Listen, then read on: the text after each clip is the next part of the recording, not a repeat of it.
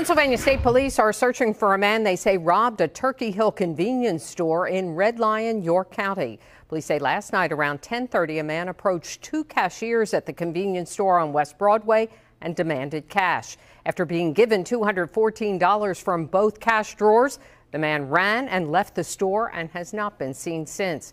Police describe him as a light-skinned black or Hispanic man at about 5'10", medium build, in his late teens or early 20s.